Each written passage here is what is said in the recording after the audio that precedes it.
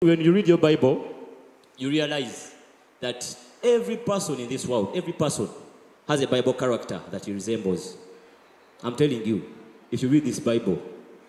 So you might be reading the Bible, you know, and then you come and see my friend here, Counsel Harold, very wise, he's a counsel. I'm like, yeah, this man, yeah, is King Solomon. Like, he's very wise, intelligent. Yeah?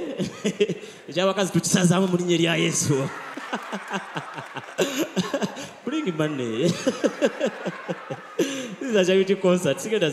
Bring money, put it here.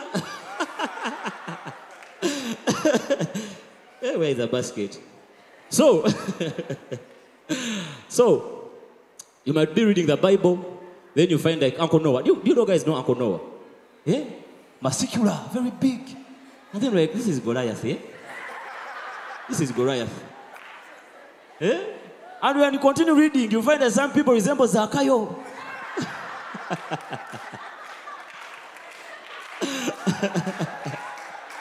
You guys, when the prophet laughs, you bring money. This is a charity concert. We are leaving all the money here. It is not easy to make the prophet laugh. So I was reading the Bible, you know, because I was getting scared, you know. Like every girl would meet me would tell me, Benny, you're handsome. Oh my God, Benny, I love your color. Nice body. I was like, ah!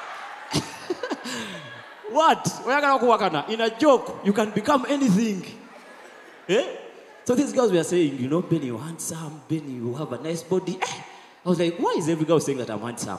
You know? I started reading the Bible. Until I realized that I resemble King David. Yeah. Well, give us a scripture. First Samuel 16:12. I resemble King David. Give us NLT. I was also shocked. So, Jesse sent for him.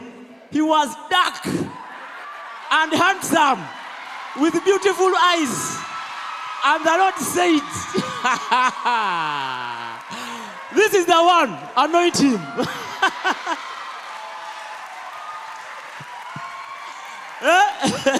Bring money. This is a charity concert.